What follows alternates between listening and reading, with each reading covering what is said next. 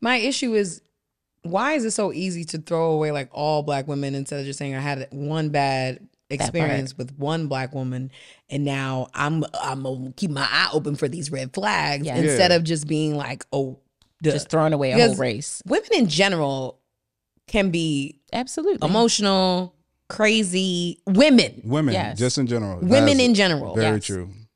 Y'all getting swept up in this white supremacist society. Yeah. If y'all think it's just us, like y'all feeding into the stereotypes that they put out into the world about black women. If you just all of a sudden sweep us all under one rug, we all might be, ready to go to bat for what we believe in, but we're not all going to come at it in the same way. We're not all slashing tires. Like we're not all keying cars. We're not all throwing brooks in windows.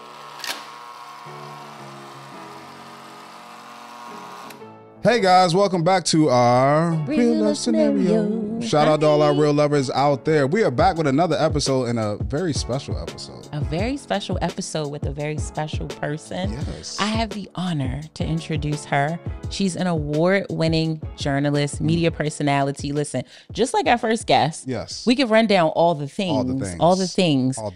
You've seen her on Today. Okay. The Today. Okay. Not like the day of the week. The Today Show. Yes. Okay. You have seen her on her very own show, more than that, as the host. If you don't know who I'm talking about, welcome my girl, Miss Gia Peppers. That was cute, Rhonda. I really like that. Okay, good. I love that. Good. I love you deeply. I love you so much. It's so good to see you and not just see y'all on the timeline, on the internet, and in the DMs and texts. Yes. God is good when we do it. Yeah, quick, short story. Oh, you got a short story? Short story. I met Gia years and years ago at BET. Yes. And literally just magnetic energy is you. Like you make everyone feel like they're your friend. Oh, thank you. And that is such a good feeling, especially in a space like an entertainment space, because a lot of times you get in those spaces and people don't.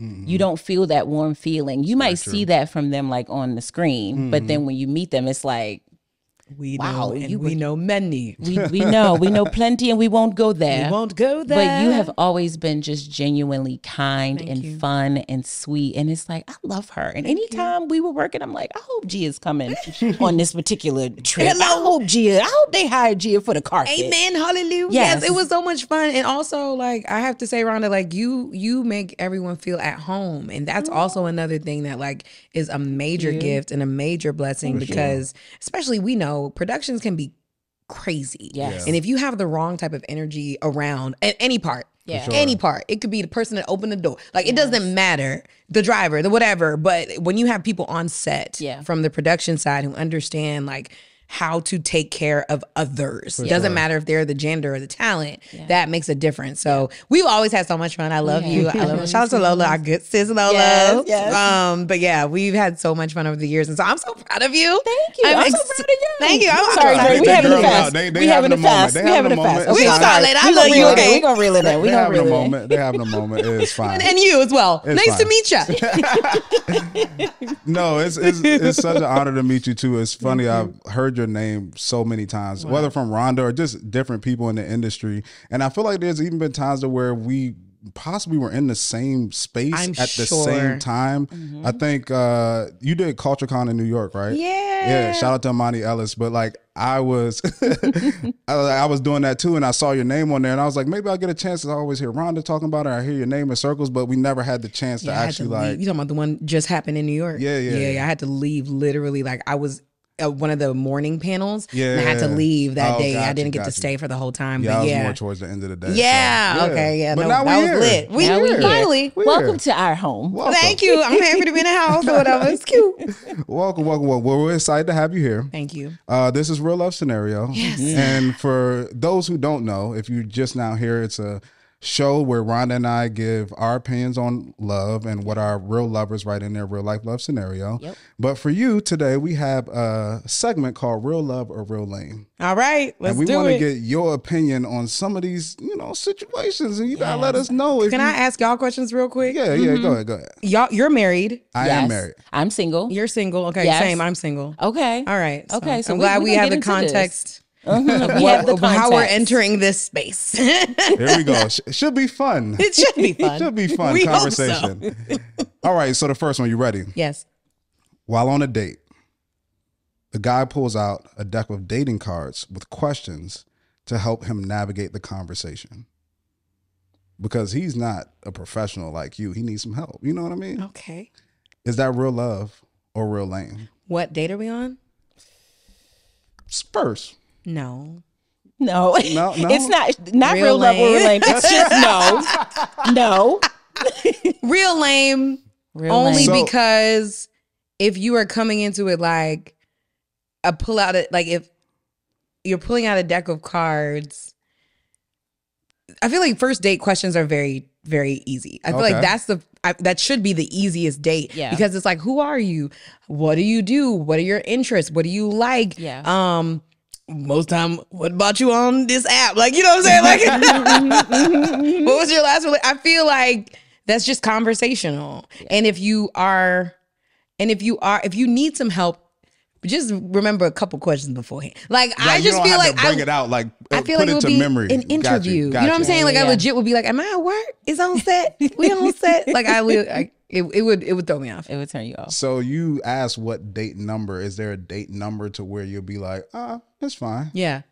What if we're like in the house and there's a bottle of wine and like I've done that before and I love that. Gotcha. Like that's fun. Yeah. Or even if it's like, you know, we're at a park or a picnic or a beach or something like that. Like date 3, you know, date 4, like things like that where you've gotten a vibe, but you want to go deeper. That's what I was about to say. You want to find more thought provoking, and a lot of the card decks do that. They write questions where you're like, "Dang, I wouldn't have thought about this." Exactly. Yes, and I'm fine with that. Yeah. But first date, I feel like is so it shouldn't be that much pressure. Got you. Those decks I've used. Those decks be like, how can I love you better internally and externally for the value of our relationship? Like you, like, so dang, true. I just met you. Talk to me about a childhood trauma that you're still processing. Talk to me about that time we had a fight and I hurt you. What exactly did you get hurt by when I said it? And like you like, I just met you and you had no fight yet. Yeah. So sometimes, you know, and even on the third date, like I've had instances where I've been with a guy who I didn't really like, we hadn't been there yet. We were just getting to know each other. So even those, you had to be like, you can't answer this. I don't know you like that. We ain't here yet. Skip a few. I'm not in love. Like, you know, like, but there are some that are just like, oh, this is good. So, you know, but I think you have to have at least an understanding of the person before you do a deck. Okay. No, that makes sense. Yeah. So guys, the first one, make sure you know that. Don't bring out the cards on the first date. Not the first date. Not the first one. Or the second one or Read the third them at one. home. Take some time. And then put a couple to memory. There you go. And break them out during dinner or lunch or wherever you are. Yeah. We're also, how old are y'all? I'm 29. 39. 32. We also have been dating for a while at this point. Yeah. You should have a couple. You got a couple in the tank. little dating etiquette or something that you should know already. Yeah. For sure. But maybe it hasn't been going well for them, and they try and switch it up. Oh, that's true. Okay, I can respect that. That's intentionality. Dre team got team men, and I love that. He's like, that man's taking some effort. He's intentional. Okay, have you ever pulled out a card? Well, date. I never got to that point in my life to where I felt like I needed that assistance. Mm-hmm. So no, I haven't. But your friends, have you had the convo with your friends before? Well, no. I don't have any friends who've done it either. But in this situation, I feel like this guy that he needs it. He needs it. Okay. He just needs some help, you know? Okay. Yeah. If you say now I'm really bad at first dates and I really want to get to know you, but I'm having trouble. Yeah. Do you mind if I ask you some of these questions? This guy, I probably still would be like, they better be bomb. They better be if it's like, what's your middle name? I will fight. Like, you could ask me that. Stop. It better be like something super dope. Like, tell me about the first time that you knew that love was real in your life. Like, it's got to be something like, got you. Fire plane. Yeah. But I agree with you. Just put it to memory. You'll be all right. Just a couple. Yeah. Because if we can't hold a conversation on the first date, then what are we doing here? Yeah. True. You're right. True. Okay, that's good answer. Okay, I'm with you. You kind of flipped me on that one. Okay, I got you. All right, next one. You're in between hair appointments. Ooh, Jesus. God, good God. And your partner offers to help you manage and style your hair. Is that real love or real lame? Real love. That's real love. Real love. He may not know what he's doing, but he tried. Just come on in here. Yeah.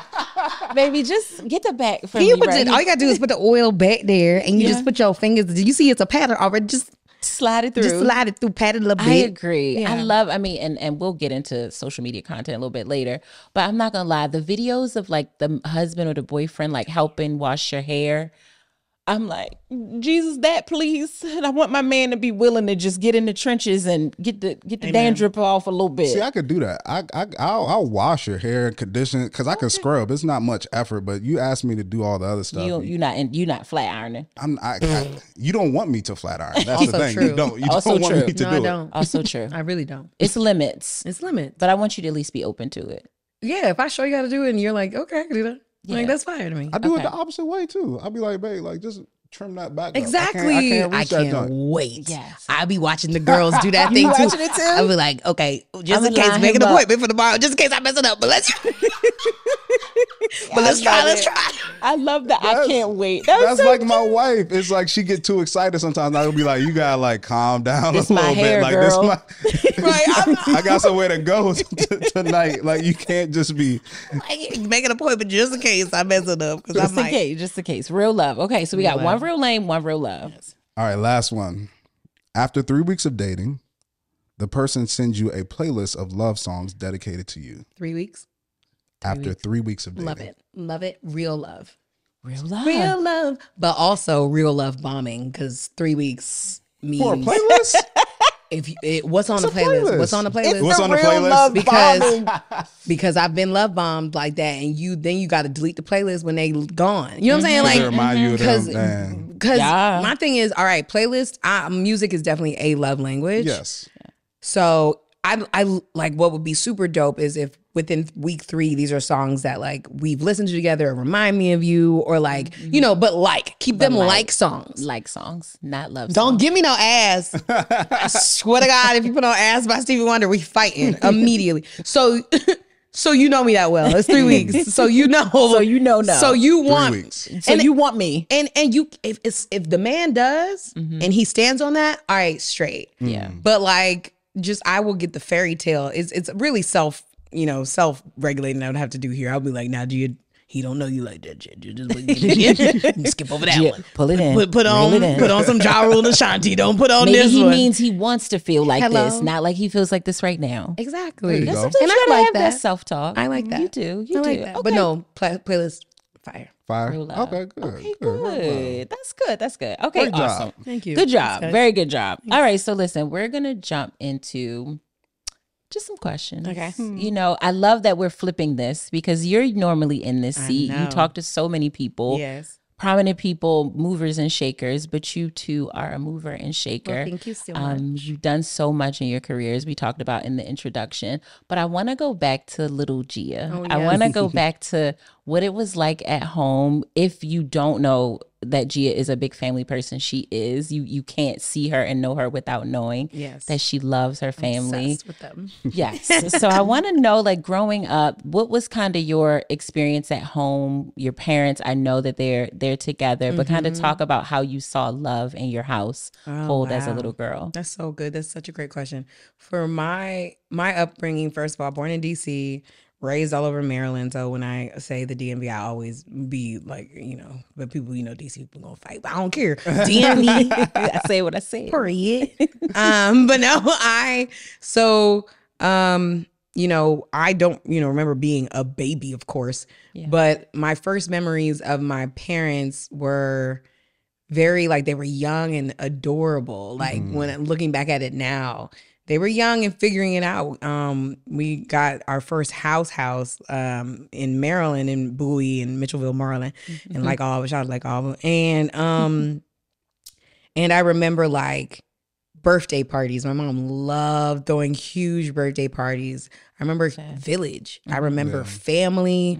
I remember people show up for people. My mother, I think her love language is acts of service, if anything. My sis ain't really big on affirmations. She ain't really lovey-dovey. Like she gonna get you together. She's tough, but she gonna be there. Yeah. And my dad's love language is definitely words of affirmations, also acts of service, but very like loving, very calm, very like Randall on This Is Us, like very like, oh, you're just so cute.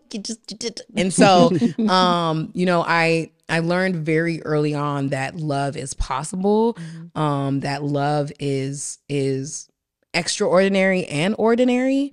Like the ordinariness of love is what I witnessed more than anything. Yeah. So I thought it was so ordinary that I didn't really realize how hard you had to work for love to find you or to find it if you don't have love. Yeah. Meaning like as a single woman in my early 30s, I was like, dang, this. So I don't just wake up and a man ain't just gonna be there and like what you talking about? Like how is he not showing up? Like, I don't know if y'all picking up on it real quick. Gia can impersonate Beyonce. Oh God, so well. Oh, we gotta get that before we gotta leave. get it. We getting it slightly. I hope so because I haven't done it in so long because I just stopped because I thought Beyonce didn't like it. But anyway, Beyonce, I don't know if you care, but I just always am scared because Beyonce be lurking. You know, B be lurking on the internet. So I didn't know she sees stuff. She sees stuff. So I don't like. And then I watch like how like if you watch the people who really impersonate her like and make it a thing, they never like are invited to the, you know what I'm saying? Yeah, okay, so no, we're gonna scratch that's it. Why I'm always like that's why I stopped because I was like, you know, maybe she doesn't like that's what I'm saying. Yeah, it's yeah. possible. You notice like most of the people who impersonate, you don't never see them around. But yeah, I learned that love is big and small. It's honest. It's scary. It's beautiful. It's tough. It's everyday work. It's a choice. It's a verb. It's an act. But as a child, I felt loved. It was complicated because I'm the oldest of three. I have a little brother and a little sister. I definitely was not the little girl that asked for siblings. I was not that girl. Like I was totally fine in my life, in my world. And then when they came, my mom told me that both times I asked to take them back to the hospital. Oh, wow. Oh, wow. I was like, we're done. Yeah. Thank you so much for bringing over these kids. Yeah. I don't want them. They can go. Wow. And they were like, no, these are your siblings. And I was like, don't know what that means, but they're taking up too much of my time. And so that was wild. I think, but now like they're my best friends in the world. And again, obsessed and so proud and so grateful to be their older sister. But yeah, love was abundant in my childhood and still is abundant in my life today. We just, need some romantic abundance in the name of Jesus. Amen. Amen. Amen. No, I love that. So when you say, if you look at, let's say, the biggest lesson about love that you learned from your parents, would you say that it was like understanding that love and relationships is hard work, or would it be something different? I think love and relationships, is I think is the choice. It's a verb. It's a choice. It's an everyday like decision to show up for someone else that is the person you made the promise to when you got married. Like through the ugly times, through the great times, through the times where you're so moved either way that you want to cry, like you are there for this person because you love them and you respect them and you value them. You might not even always like them, but you're always there. Like that's my person. That's my ride or die.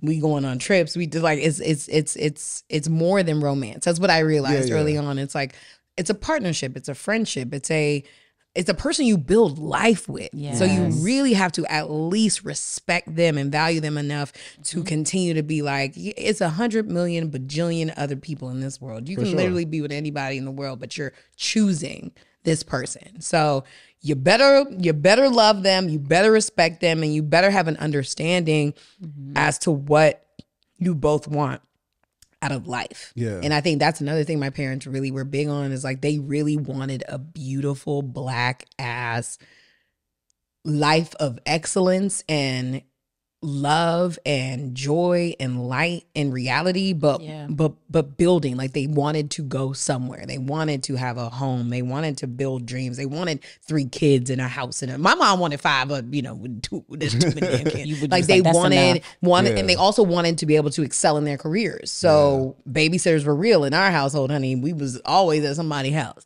But it wasn't like I didn't see my parents. Like my mom, if we were if we had a babysitter, my mom was the person that took us and picked us. Like it wasn't wasn't like I never saw my mama, like or I never saw my dad. Like my dad's very, he's a journalist. I got that honest. So like, you know, he was very big on like, hey, I have to cover this. I'll be back. Dad loves you, like calling, whatever. But they were also really sure that they wanted to do well in their careers too. Yeah. But you have to have that conversation with your partner early on. Yes. Because again, we had babysitters. You know what I'm saying? Like you have to plan. You have to plan. It's a reason why I love the culture, because I was watching BT all the time. I love that. I think about my family life was so different, right? Like I didn't have that exact example in my household, but I saw it around my family and I saw it with different people, like my mom's friends. Some of them were married and they had relationships. What's interesting though, alternatively, we still winded up having the same desire, right? Of like, although I don't see it in my household consistently, like I still want it. And so as I was growing up and becoming a young teenager, I remember that feeling of like you said earlier, like I can't wait. I was like, I can't wait until I can get a boyfriend. Yes. Do you remember that feeling? And like, when was that? Was it middle school? Was it high school? Were you boy crazed at all? Yes. Yes. Big captain of the boy crazy committee. Yeah, I all of a sudden, like, because I grew up a tomboy a little bit. Like my mom didn't sports. Yeah, I loved basketball. I still love basketball. I played basketball up until 8th grade when I realized I was not growing, and there was just no chance for me. I just didn't. I loved, you know, singing and dancing and all the other things more. So I was like, nah, I'm gonna go ahead, hang up my jersey. But I think the biggest thing that I remember was being like 11 years old. And at this time, so we went to preschool at Tots, which I don't know if it's still up, which was a preschool that was just like for Black children, very small. We were, taught by this beautiful woman named Miss Davenport and her family. And they pretty much just created like a curriculum for us so by the time we left there, we were already reading, speaking, right? Like I was teaching these little kids by the time I left, like, no, this is how you read. Like you're dumb. Like what's wrong with you? But anyway, that was all Black. And then my mom moved us to a school from kindergarten to like 8th grade that was like all white. Okay. So when I was in 6th grade, I was around mostly white boys. And I was like, they don't like me. Like they don't even look at me. Like I don't. Yeah. I'm sure that was tough because at that time you want to fit in so badly. You want to be liked by everybody. I was a chameleon because also like the only thing I did at that point in my life with white people was school. Yeah. But my mother is a DC 3rd generation Washingtonian. So like we was always in the city. My mom's dental office is behind Howard University. Like it was never like I've never been to DC. Like every day we were in DC. Like it's not a thing. That's why I always say DMV and DC and Maryland, because my social life was all in DC with the exception of PG with like some of my friends and family. But our dance school was in DC. We went to Jones Haywood off of Georgia Avenue. So like when I would go to DC, I would have to remember that I'm a Black girl. Yeah. And then when I would go to school, I would have to fit in with the white girls. So like I learned very early. I always talk like, like I totally understand. Like, like no, like that guy was totes weird. Totes. Hate it. Going to Limited 2 later, want anything? And like that girl had to learn the code. And then when I was back in DC, I danced. I was like, like, nah, he for real. Nah, Slim. He jive wilding like that's crazy. He lunching mode for real. Yeah, you heard that new TCB? Nah, that thing. Nah, they was cranking for real, Mo. Like, and I learned how much I love accents and impersonating people. Yes. I learned the power of my voice very young. I loved reading and all those things. But I also learned that like I've never fit in. I still feel like that. I still feel like I don't fit in. Yeah, I never quite lived. But here's the thing. I think that's okay. And as an adult, you kind of don't always want to. Yeah, sometimes I do. But it's tough. Sometimes you do. I think I fight to fit in. Why do you feel like you don't fit in though? Like now, I guess. I'm just not cool. I'm not a cool kid. The lies. What do you mean by that? I am not cool. What do you like? I have cool friends, right? Like some of my friends are like so cool. I'm just not I don't know. I'm just not a cool kid. You are the coolest. I am not cool. I am cool. I'm not going to argue with you about it because I said what I said. Well, but you are very much a cool kid. Maybe it's a definition of cool. What are you defining as like cool? I think like, I guess. And this is something that I always have to talk myself down from. Yeah. Because I think it's it's the childhood trauma, right? It's when the greatest thing that ever happened to me was my siblings, and is the defining trait of who I am to be the oldest. Good and bad ways. Meaning a lot of the times I would feel overlooked or dismissed or and then, but on the other hand of that, I would be like, these are the greatest people ever. I have friends for everything. But I would also sometimes feel alone. So every community I enter into, if I'm not like, say there's a party and no one invites me, I'm like, oh, y'all wildin' as crazy. I knew they didn't like me. Da, da, da, da. But then it's like, no, it was our other friend who planned it. And I was like, oh, okay. Yeah. Well, y'all still don't like me like that. Y'all didn't tell. Like, so like, it's just, it's a trauma that I act as an adult am so embarrassed to even admit that it's still there. But I say all that to say, like, the cool kids now that I see as cool kids are like the people who be like, yeah, I'm going to the Maxim after party. Right. And you're like, ooh, I'm going home. Yeah. I'm going to the restaurants to eat. Like, you know what I'm saying? Like, with so every new level, there's a new cooler group. Yeah. So I just think it's probably just my internal thing. Yeah. But yeah, I'm very sensitive to that. I'm working through that though. Bless God for therapy. But I'm not. Like growing up, I wasn't the kid that like smoked or drank before I was supposed to. Like I wasn't that kid either. Yeah, you know what I'm saying? Like I'm just not cool. Like I'm me. I'm bomb. Like don't get me wrong. For sure. Grill. Right. Period. Yes. Just not cool. I wouldn't say I'm cool. You know what I'm saying? You don't feel like you're seeking that either. Like going out of your way to like do things to try to get that attention. Right. Because I feel like that's where it unhealthy like manifests and people like out here trying to do things outside of themselves to try to get attention just to be recognized as quote unquote cool. Oh yeah, no, I accepted it. Yeah. I've come to terms with it. I'm like, I am not cool. Like I have my moments. Like I know Meek Mill, you know, like I know the things. But like I know the things. I know what people are doing. And I say, you know, I'm grateful because I don't have to be cool to be who I am. No. I don't necessarily like being, you know, not invited, but that's everybody. Everybody's gonna have like it's a FOMO thing more than it is like a personal way for me to like belittle who I am. That's not it at all. Gotcha. It's like being cool is like, it's almost like the funny thing. Like, oh girl, you're not that cool. Like I'm just not that. You like the quirky one. Right. I'm more quirky and corny than I am cool. Like I will give you a dad joke and laugh. That was hysterically hilarious, bro. Like, yo, that was a good one, my dude. I love dad jokes. Yeah. I also love Dave Chappelle's jokes. So you like, it just depends on like, you know, what the environment, it is. Yeah, but I'm just not really like, I wouldn't consider myself like the coolest kid on the block. Got you. And it's never at a point to where if somebody offered you something or somebody was interested in you, you would feel like undeserving of that in any way. No. Okay. If I also work very hard. Yeah. So like if I'm getting something, it's because I've earned it. You've earned it. I really put in my 10,000 plus hours at this point. I'm never shy on that. Yeah. I just meant like my personality. Got you. It's just more quirky. Yeah. Corny than Yeah. Now it's like Rihanna. Like I'm not Rihanna. Got it. Like Rihanna's like without even opening her mouth, you just feel like she's just like cool, bro. And she's like that in person. Like when I met her, I was like, you're literally so cool. Like, but this is me, right? Like I'm like, oh my God, like you're Rihanna. And she's like, I know. Like it's nothing. Right. But so that's what I meant. My personality isn't like. But it makes sense. I mean, when you talked about middle school and you talked about the people you were around and you know, no shade because we obviously have listeners and supporters from all different walks of life.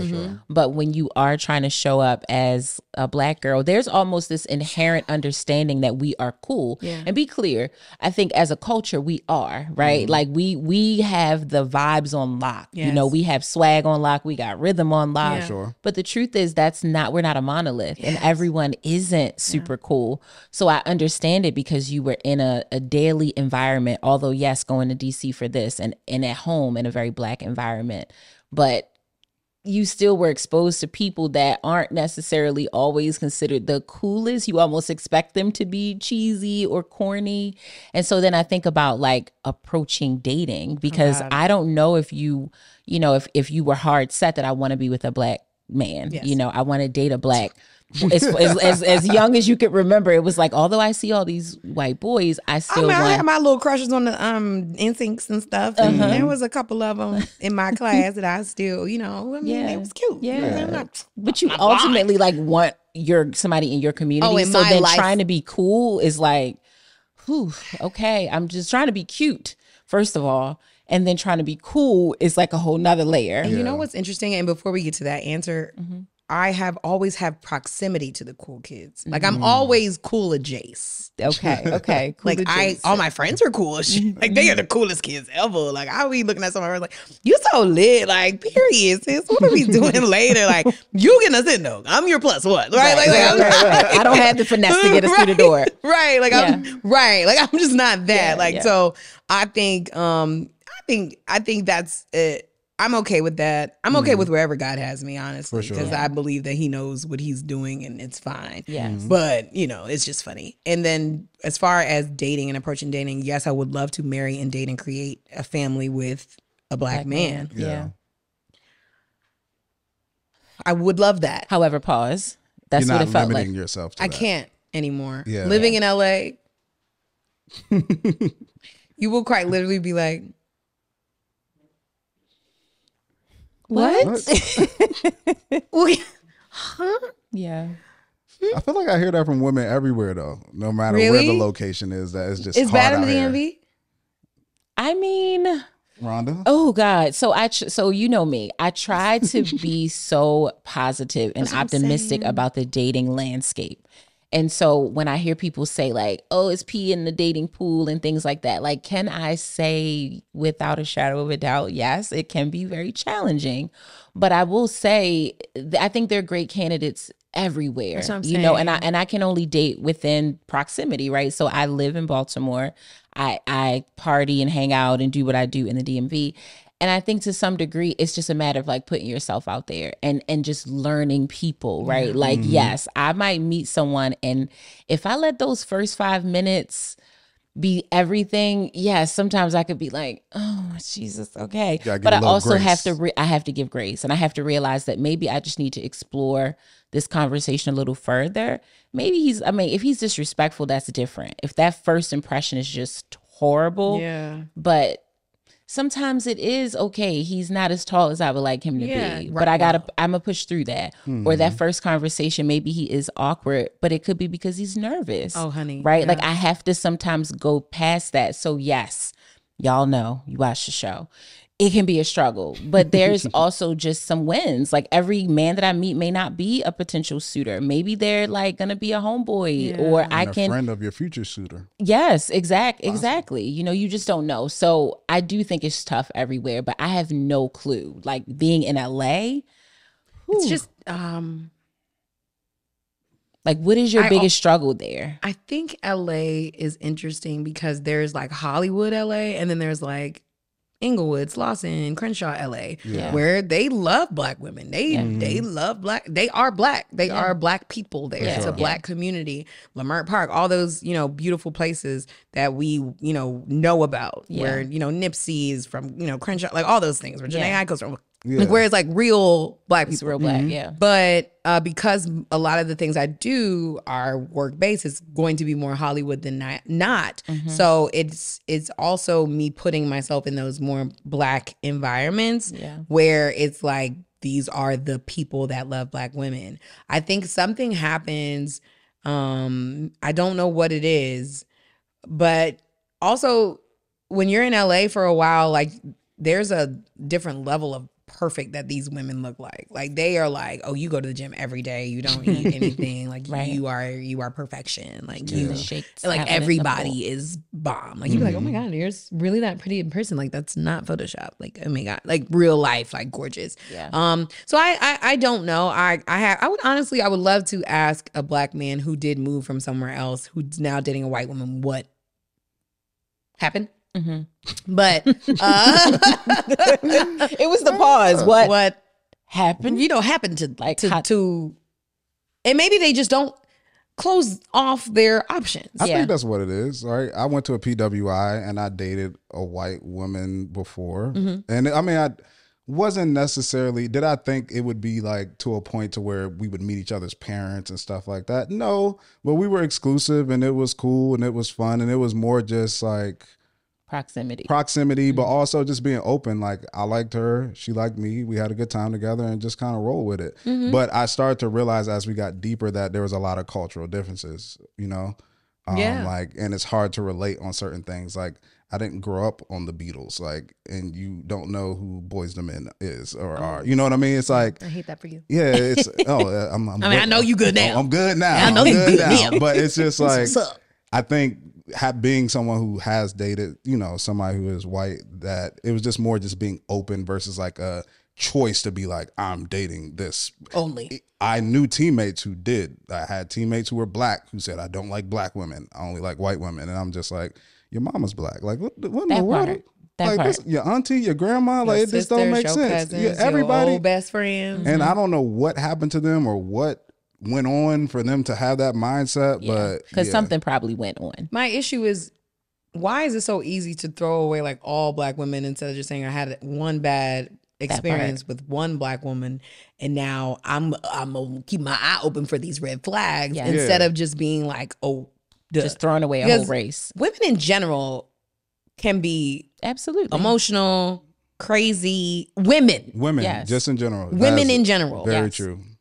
Y'all getting swept up in this white supremacist society. Yeah.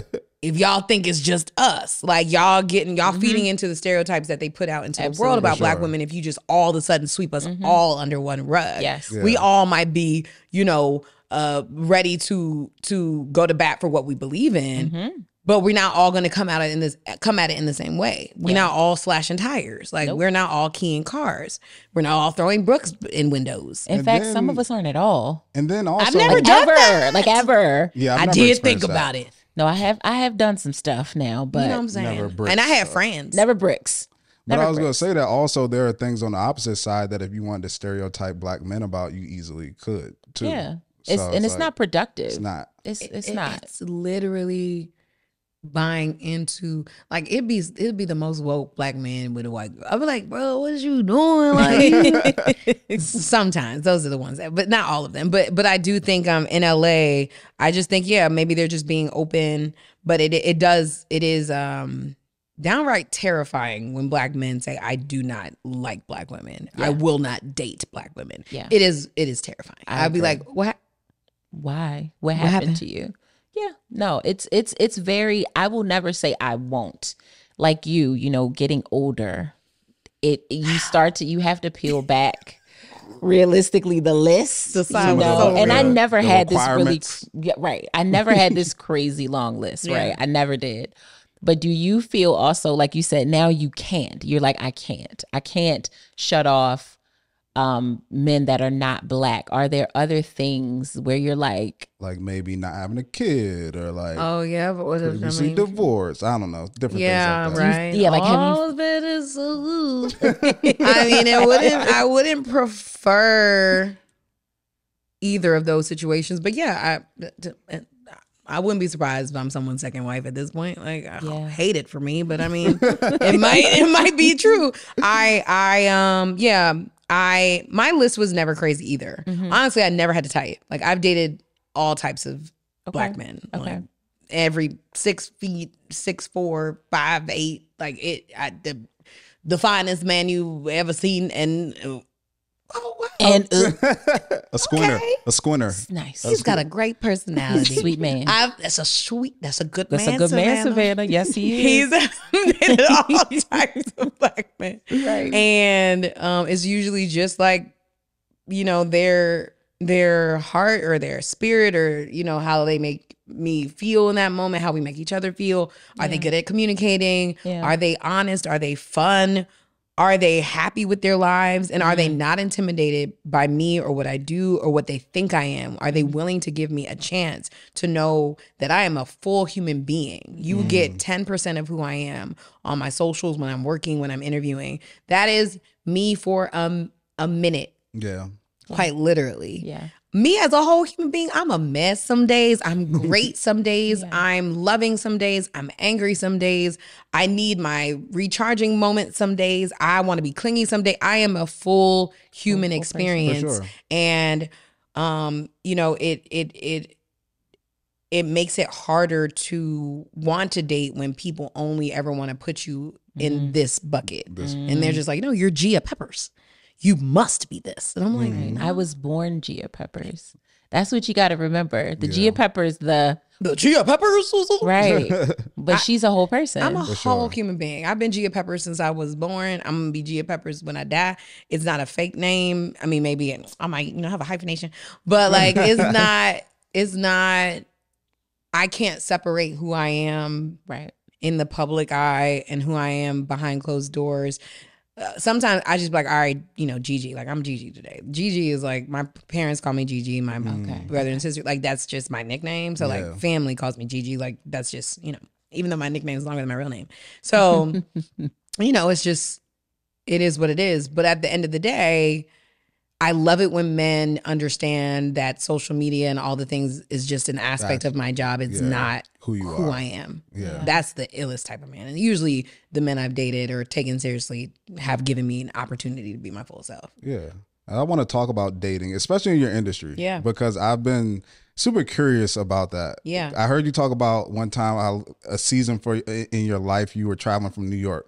DC. New York, DC, like sometimes in like a 24-hour period going back and forth. And then when I look at some journalists, like I consume a lot of sports, and then I know some people, so I see people like Monica McNutt and like Malika Andrews, and I see how much they're on TV. Yes. And I'm like, when do you have time to actually date somebody in this space? Like, I feel like you have so much going on, so many things you're trying to chase. And it seems like if you want to elevate in your career, especially as a journalist, you have to take opportunities as they come and when they come. So in your space of journalism and hosting and things like that, how do you find time to even date anybody during that time or have something consistent? Or do you feel like you got to date somebody in that industry that understands like your life?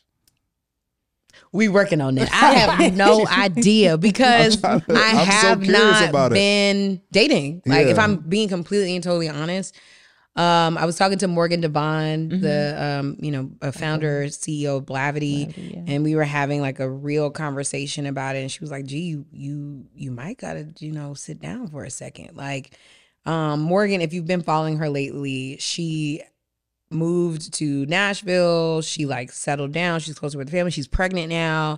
She has a partner, and she chose her life. Like she was like, "I have all this great career stuff, but I want a family. Yeah. What are the things I need to do to realistically create that in my life, create that space?"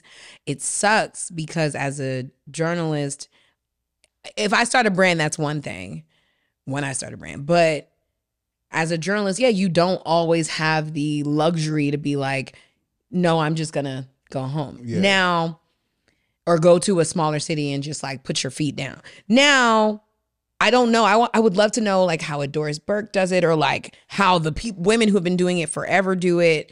I know that my friends who do have successful relationships have met these men in random things, and they just, again, understand that they are a full person and are just like, babe, I understand. They just have to be super understanding for sure. And they have to be super secure, because if you face to face with Jalen Rose, like they have to be secure enough to be like, that's what's up. How was the interview? Yeah. Instead of being like, you hit the group chat like, ooh, he fine, he smell good. Like, well, like, like you gotta be secure in that. So I think the biggest thing for me now is honestly being more honest with myself about the willingness and the intention I am ready to have around dating. Yeah.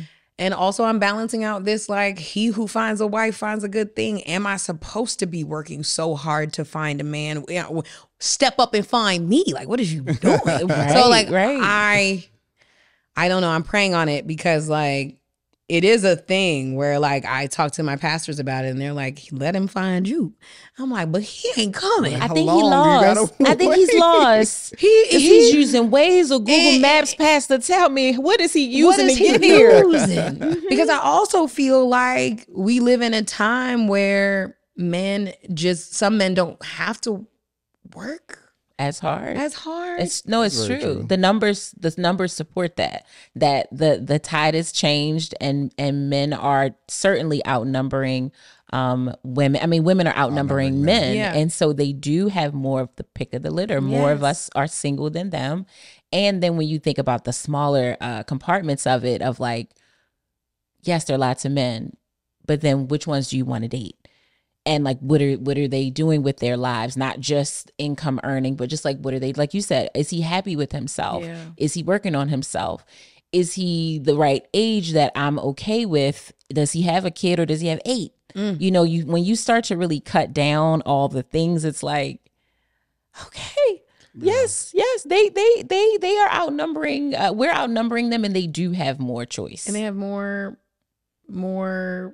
Like we have ambition too now, right? Where like in the Bible, we wasn't even allowed the child to do anything. Nothing. He who finds a wife finds a good thing. Yeah, because we was in the house. You had to literally come find. Like we literally were barely allowed to be out in the streets. Women were, you know, they wouldn't even talk about black women, child. I mean, who knows? I don't know. But at the end of the day, you know, it is something that is, this keeps me in prayer. Yeah. Like this part of my life, because I do want it. And I am praying on like, do I need to move back home? Do I need to buy a house? Do I need to settle down? Do I need to start saying no to certain things? Do I need to, not that I can't have my career, but does it need to look different? Do I not need to be at every single, you know, beck and call of a red carpet? Do I need to be like, nah, I'm trying to do this?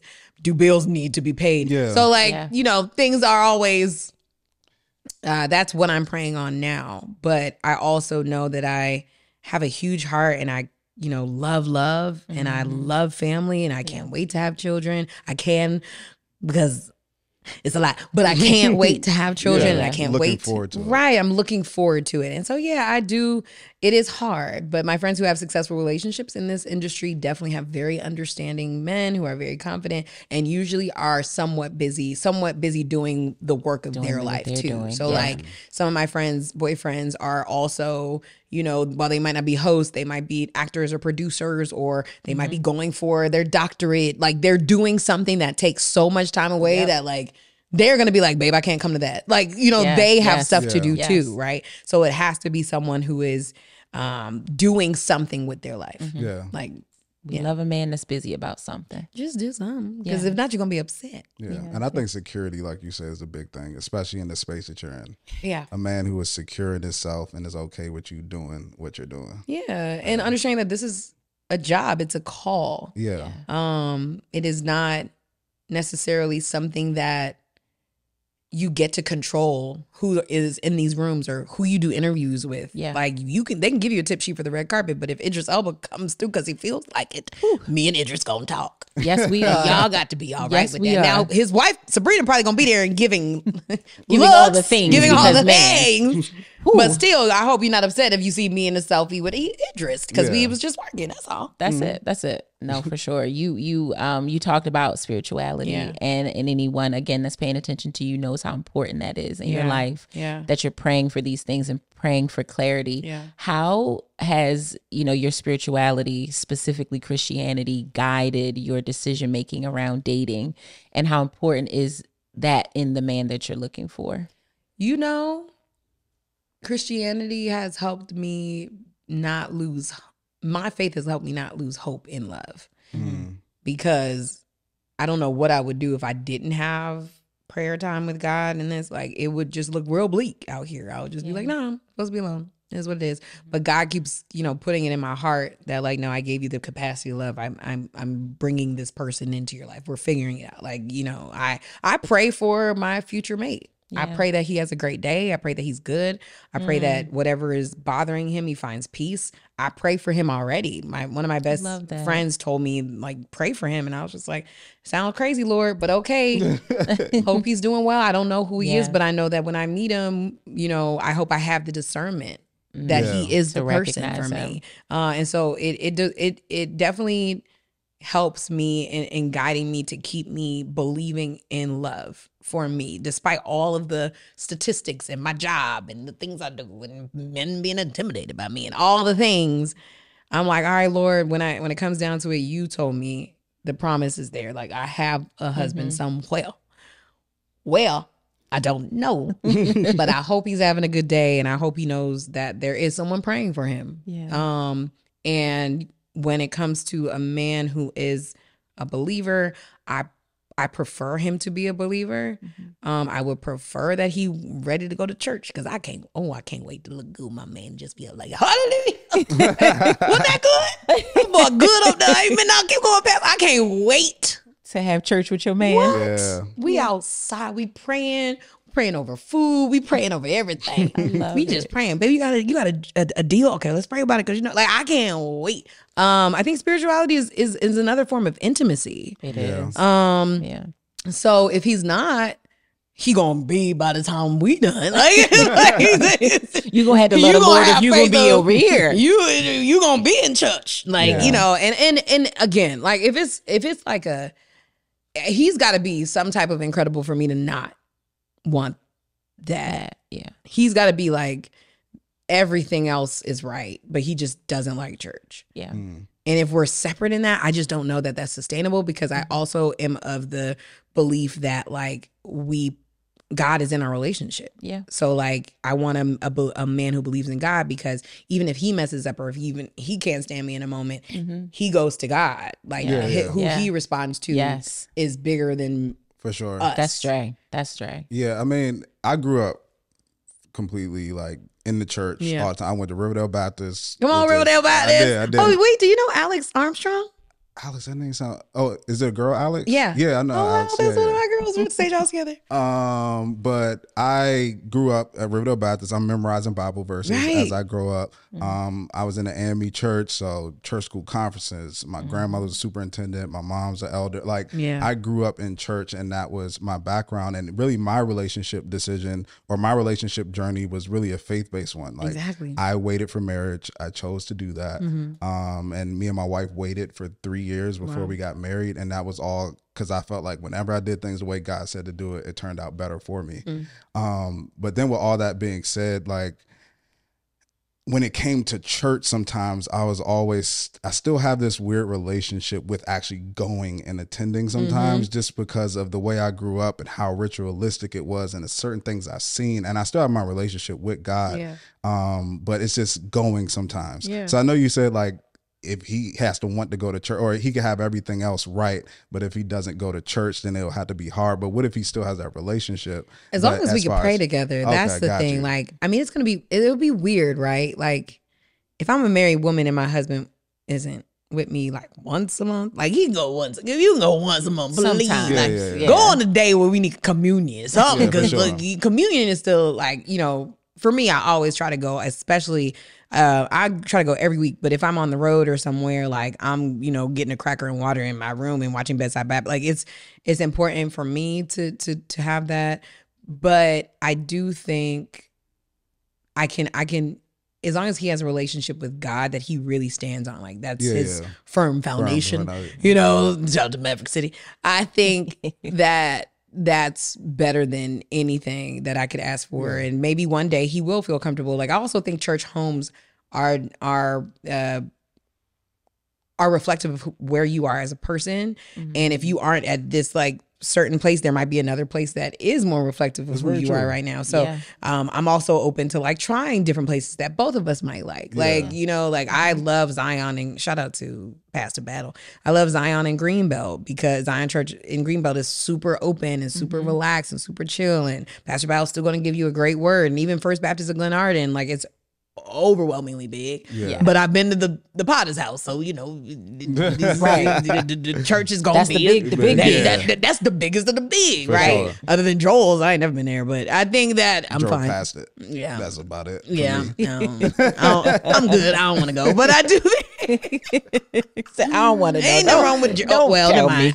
I'm gonna stay over here, but I do think that there is a certain thing that happens when you find a good space that both of y'all feel fed in. For sure. So, you know, I definitely think it's one of the things I look forward to if it doesn't happen immediately. I still think maybe it'll happen over time because I'm going to naturally be interested in what my husband wants to do. Like if he wanted to teach me how to golf, I'm there. What's up? Right. Yeah. I got to watch football. All right. Show me what's good because I'm not a football fan. Explain it to me a little bit. I know like touchdown and like first down, second down, third down, fourth down. Like, I know like touchdown. And I know the things like a flag on the play. Like but like, you know, I won't know like, oh, that was a bad, I don't know. Yeah. Teach me about that because, you know, like if that's your favorite. If you like soccer, good God, I'm going to have to figure out how to like soccer. For sure. Yeah. So like I'm naturally interested in going to church. I would hope that my husband is like at least trying it. If he hates it and feels uncomfortable, then I got to I get what you're saying because that happened with me when I went to college. Yeah. Like, I grew up in this ritualistic, and me is very ritualistic, reciting things before everything. Mm-hmm. But then when I got to college, I was like, oh, I've never been to a church where there are no bulletins and like just walk in, they praise and worship, and it's just like straight to the word. And it's like, oh, I like that. Yeah. I was like, it just feels more, I could relate to the pastor. It just felt more natural. But I also wonder when it comes to like, because I know that people were hard on me and my wife, like for living together while we were waiting for marriage. And they used to tear us up about it, and I'm just like. And this was at the AME church? No, this is just online, like just church folk, just in general. Like when my wife and I launched our brands and said we were waiting for marriage, but we chose to live together. We were getting like bashed from people, especially in the Christian community, and my wife was kind of new in that space, and she was like, "This is how people treat folks." Dang, But I wonder, like, when it comes to you, do you think? Are you that rigid and like, oh, I won't live with my person before marriage, or I'm waiting this? It's the face. The face is answering the question. You cannot see her face right now. I'm not rigid, and I would never judge like another human being. Right. And I would never. That is. It's you know tough how it be, though. Because like, it's tough online. Like no matter, online is. Unfortunately, the greatest place to create community and find people, it is also the easiest place to find the belly of the beast of every single type of factor of human online. Yeah. It doesn't matter. You can find the worst representation of every walk of life on there and the best, right? Yeah. I find it hard to belittle another human being as if I don't understand what being a human is. I find it hard to harm another human being who is just trying to do their absolute best. Yeah. And I rarely get into those like arguments online. Like if you notice, I'm not gonna go in and read everybody just because they made a mistake. If it's a pattern, I might say something like, "If what's wrong with you, brother? You got to get that together." But if this is what you believe you need to do in your heart, that's crazy. God said, "Love one another as I have loved you." What does that have to do with us harming another human being and bringing them down on his decision? Like, I know that people pick and choose what to do in Christianity. I know that someone could literally be like, well, in the Bible, it literally also says, thou shalt not live, like whatever. Yeah. But as far as me, I don't believe in harming other human beings. Now, also, don't be surprised if y'all don't find no pictures of me and my man until I'm engaged. I love that Issa posted we were just talking about this. I love that Issa soft launched a wedding. Soft launch. And said, oh, this is a photo shoot in Italy. Had a great time. Even the post was like, is she married? I thought it was genius. Yes. And I remember seeing her at red carpets and she had the ring on and we were like, I said this. I was like, I think we all just thought it was costume jewelry or not. Nope. She just wouldn't speak on it. She just wouldn't say a word. Like, this film that I'm doing though is great. And she was like, the film. Yeah. The show. The thing. Sure you have questions. So I think it's also like my friends who do have this job and are in great relationships have some level of protection over their relationship as well. Yeah. There is one girl I know who is a whole fiancéed woman and nobody knows about it.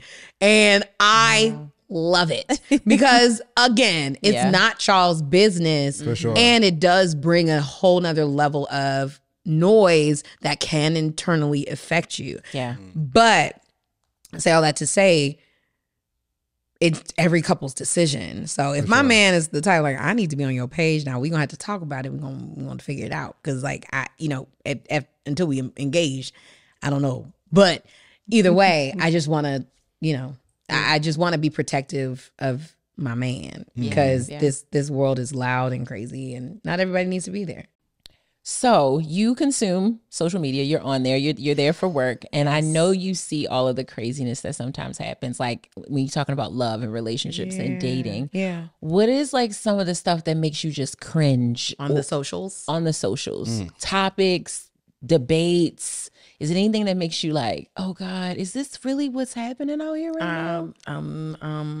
Krishan and Blueface. Okay.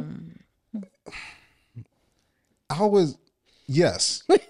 So immediately, yes. But somebody out there, a lot of people out there, for some reason, love it. People love them. It just makes me cringe. Me in my house. I don't get it though. That's what I'm saying. I don't either. I love that people like it. And you know what? I also realize there's a whole new generation of people on the internet. Yes. That like, I was on TikTok the other day and they hadn't seen the behind the scenes of like, God, what was I watching? It was like an access granted of like Destiny's Child. And I was like, wow, these kids have no idea what access granted is. So I realized there's a whole new faction of young people on the internet that are very loud and have opinions. And they were like us when AOL started, right? Like we were just outside on AIM, right? Like, but they have no idea what we're talking about. And they also have new people that they care about and they're in their drama and stuff like that. So I think that that's, their people, their drama, but it makes me cringe because I'm watching like two really young people try to figure it out in like a really loud space.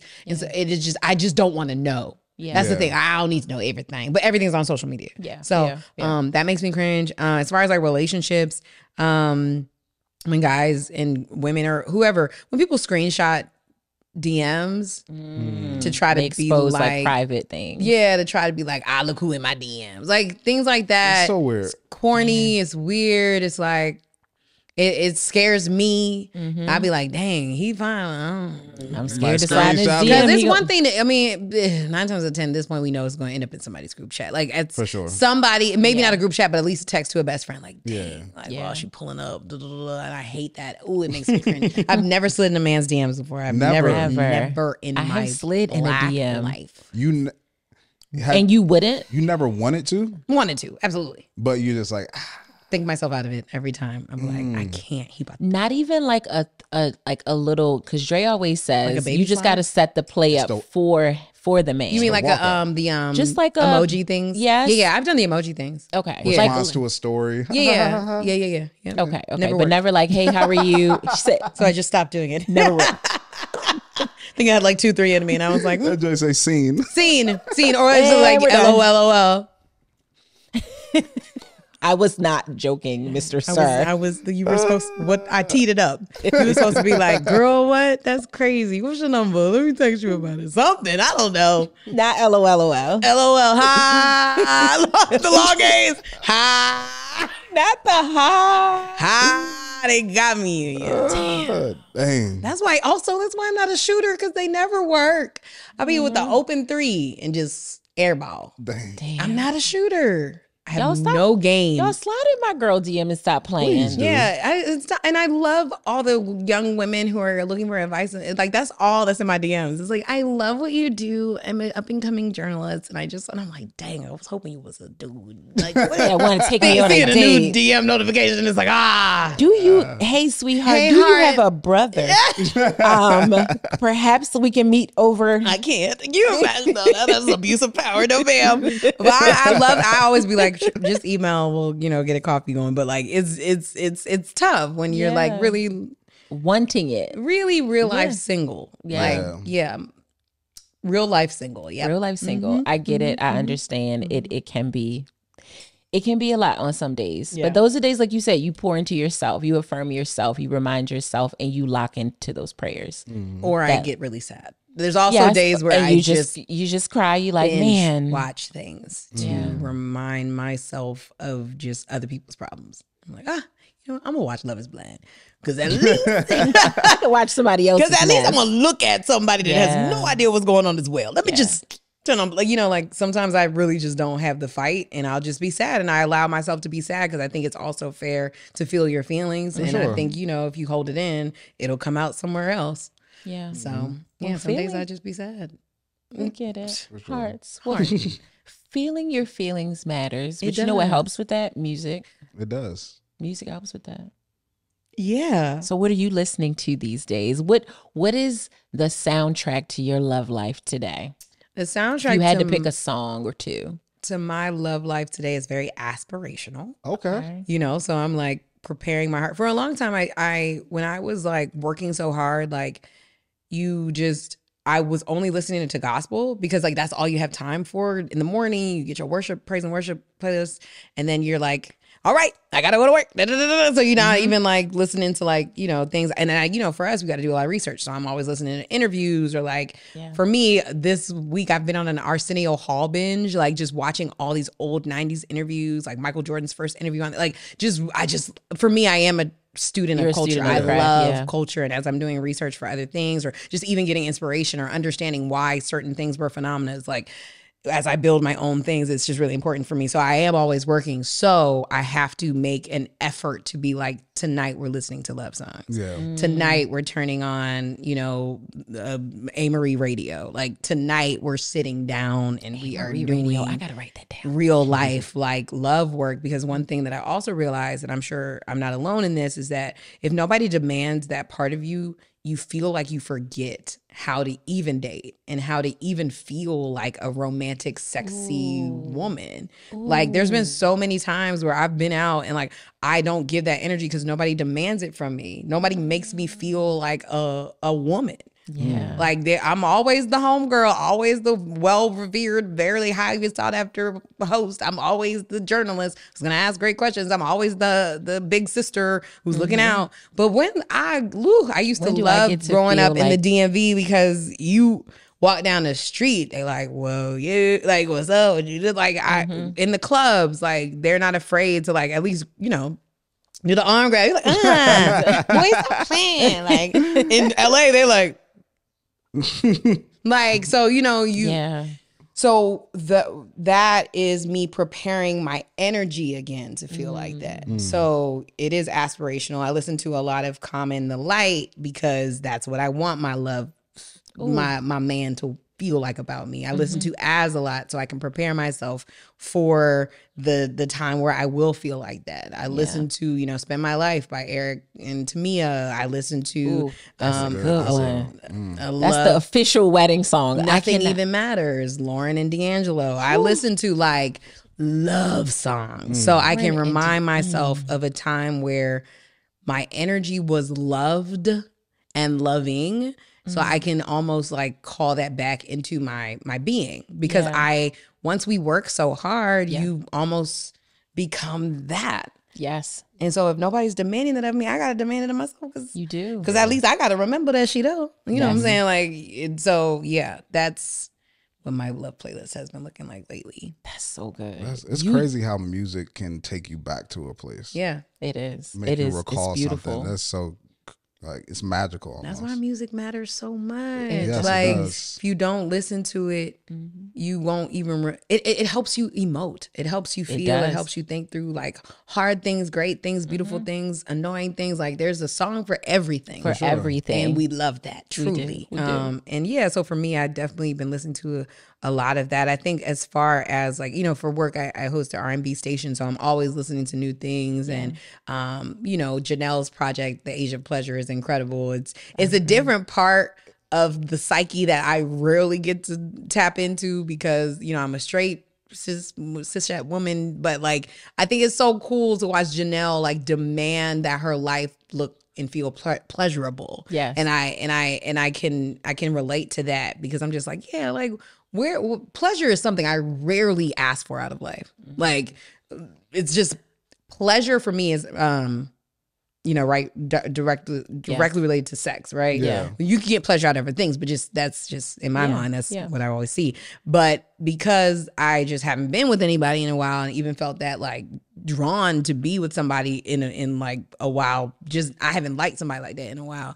I haven't thought about pleasure. Yeah. So I was like, okay, Janelle, like, tell us what the girls is doing, period. It's fire. I went to her album release or listening to here in DC. Yeah. And that was one of the first album releases that like I've seen the artist be up really the whole time, like dancing with the crowd. Like she was having a blast. Janelle's and I was like, best. and it matched the music. She's the best. She was having fun. She's literally in her age of pleasure. Like there is no there is nothing here. She's just unashamed. Right. Yeah. She's here. Yep. That's her age, and we all coming with her. If you listen to the album or go to the listenings or go to her concerts, I'm sure they're going to be insane. Like, so I think that's it's a really dope thing to watch someone else step into that. Yeah. Like just be there. Yeah. I ain't never gonna be you're not there. Maybe with my man. Yes. But like, But it is something to be said for that energy being commanded. That is so true. I understand it, especially as a professional woman. You are always in this go mode and being form and firm. Yes, but it's like handshake. Yeah, it's like, no, I want to feel like a soft little flower. I want to be like, can you get that for me? Yes. We just talked about the baby voice when we were talking with Amanda Seals. Like, switches up when she's on the phone. I'll be like, who you talking to? Him. Yes, you got a him. A boy. I love At that time, I did. At that time, I did. Yeah, no, for real. Like, for real. Yes. I don't want to do anything. Yeah. You open the door. You drive. I don't care. Like, I think people assume that I am this girl that always has to lead. Baby, if I trust the man and I respect the man and I value the man and he wants to lead, you go for it. Yeah. I will sit back. Now, I'm going to say something, but I will sit back. Can I have a question or two? Yeah. I'm not dying. I'll ride, though. And we can figure this thing out together. I'm not riding in silence. We ain't dying. Not if it's on my watch. But we are going to figure this thing. I might have a couple questions. Yeah. But I'm going to be there. I love it. I'm going to be your Clyde, the Bonnie to the Clyde. I can't wait. Like, but it's just not ever. Yeah. Lately, you got to watch what you say. Yeah. Lately, it hasn't been asked of me. And I'm looking forward to when life does ask that of me. It's coming. Oh, I believe it. It's coming. We I can't wait. We believe that. I hope he's outside. We're speaking it to existence. We manifesting it. That's Amen. right. We affirming it. We're welcoming this energy for you. Yeah. It's important, right? It is very important. When we're thinking about like love songs in general, like I always listen to them being like, when this happens, I'm gonna be so happy. For sure. When I can sing this with somebody, because in my old relationships, music was very important. I think in all relationships, music is ends important. up should be important. For sure. With hope that's important. But I can't wait to have a reason to be like, nah, girl, I gotta go home and get some. What Jill Scott say on the way? My man. What she say? Walk up this with my man's coming through. Yes. Yeah. Y'all gonna have to see me another time. Yeah, I gotta go. I gotta go. Right Not gonna forget my friends though. That's another thing. I always want to make sure that I'm fully myself. Yeah. Because sometimes in my younger days, I would totally get swept up in relationships and be like, who? Oh, you girl, hey, best friend. Like I forgot. It's been 3 weeks. Yes. I don't want to do that. You gotta have that balance. That's important. You do. Well, Gia, we thank you. We really appreciate you so much for being here on Real Love Scenario. We got one more question for you. Oh, yes. All right. Is that we walked through your real life love scenario. If you had to choose, you interviewed a lot of people in your time. I'm hiding. Whose real life love scenario would you love to hear? Whose real life love scenario would I love to hear? Mm-hmm. We know too much about them. Who else? Real life. Good on that one. I'm good on y'all know the one I'm talking about. A real life love scenario. It could be an individual or a couple. Dead or alive? Yeah, alive preferably. Okay, but you can say dead too. Okay. I would love to know more about Ruby Dee and Ossie Davis. I love their love story. Yes. I just love them as people. Yeah. They are the quite literal like love in action representatives. Yes. And they were on purpose in their work. They went for their dreams, but they also showed up for their people and their community. And I really love what they did. And they loved each other. Like they really loved each. Like it was beautiful. Yes. Okay. And today, somebody today that I would love to sit and talk to. Who's a love story that I really value? Or maybe you don't know and you haven't heard it and you're just curious. Curious whose love story. Or there are parts of it that you may have heard about, but you never got the full story. And it's like, I want to know how y'all did that. Right. And how y'all lasted or how y'all made it work. I mean, honestly, Oprah and Stedman are very interesting to me. That's a good one. Interesting one. Because that would be such a good one. Yes. I don't know nothing.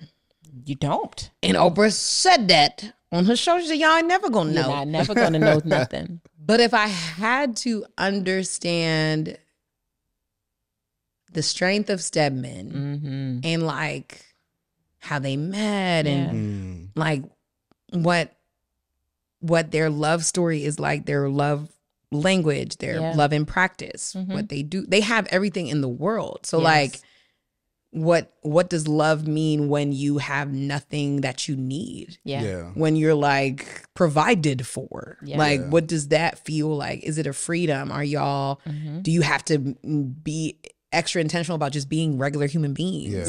It's not like, let's save up to buy this house and like get this car and like, hey babe, I'm gonna text you this house I want. If you could put it down today. I'm gonna text you which house we're staying at for the next month. Hey, I'm bored of this house. Yeah. So we're gonna go to Saint-Tropez. So this is the house. I just bought it. Yes. And we're gonna put it back on the market like 2 years. Such a good one though. Yeah. It is. Just because really like you don't know. Oprah ain't never gonna tell us. No. But never. I am curious about like the intricacies. Yeah, and not necessarily their business. Right? I don't need to know everything, but how, because their love story has been very protected and very sacred to them, especially. So yeah, just how their love story is, how they operate, and how what love advice they would give. Because I would love to hear it. Both of them, not just Oprah, because Oprah gonna give us advice. She's gonna tell us. Yeah. But I want to hear what Stedman got to say too. Yeah, for sure. That would be good. That's a really good one. That's a great one. I've never even thought of that one. Probably because I felt like we're not gonna hear it. Never. Yeah, never. Yeah, that's the one that you said when you said what you're most curious about. I'm like, that's one I've always been like. That's one. That's one. What you doing? Yes. Well, tell us what you have going on. What's coming up? Where can we find you? Where can we tap into Gia? Yes. You know, I have been having this love-hate relationship with social media lately, y'all. I've been on and off. Like sometimes I don't post for weeks. And I have to be better at just, doing that sometimes. But I will say you can follow me at Gia Peppers. I'll post eventually. And on socials, it's at Gia Peppers on everything. And I'm on TikTok, chat. I'm trying to do TikToks like the kids.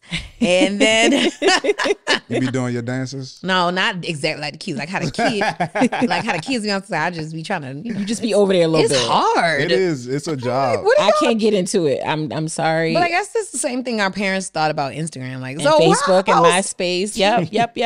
Right. Y'all we're officially at that age where we're like, baby, that's for y'all. Yeah, I'm too old for that. So y'all said I got to find it filter, then put the sound and then upload. Like it's a lot. It is a lot. But yeah, more than that is turning into a limited like TV show for YouTube, Revolt's YouTube channel. So check that out. Thank you. That'll be out soon. And more than that is available. All 3. We just wrapped season 3, so please check that out. It's a great podcast. I really, really love the conversations we have. You can also check me out on Amazon Music. It's R&B Rotation Radio in DJ mode. It's a long title, but if you type in R&B Rotation, it should come up. Or if you ask Alexa, play R&B Rotation Radio in DJ mode, it will come up. And we do great coverage of like everything there. Yeah. So just tune into that. But yeah, I'm working on a lot. I'm developing a lot, but mostly internal work, because there are some things that like I haven't fully stepped into and have been completely trying to avoid at all costs as far as it comes to my calling. And now I'm like, all right, Lord, you right. Okay, fine, I'll follow. Keep running. Jesus, you just so right. Okay. But so yeah, just pray for me, y'all. God is not playing with me. Not through me yet. He ain't through with me yet. But I'm so grateful to have this space. Again, people rarely ask me about love and relationships and stuff. So I love this type of combo. Thanks so much for having me. Glad you enjoyed it. We loved it. We loved the conversation. And we are serious about manifesting this energy for you. Sure. It's going to happen. And you. Yes, and me, for sure. Both of y'all. Yes, y'all. These knees is... They a little bruised up from all the praying. Okay. Look. I was wondering Dre, where you going with your knees? Like, See, don't do that. I was just wondering. I'm just playing. Yes. I thought you was gonna say like the mega knees. Like I thought you was about to be like you outside. I got those too. That's why my husband needs to come on while they still strong. What did we say? Hello? Yes, that part. Because after a second, we're gonna be two-stepping at the party right now. Yes, I'm still trying to rap. I still got good knees for praying and for just a little balance. And with that being said, Gia Peppers. Gia Peppers, ladies and gentlemen. Applause.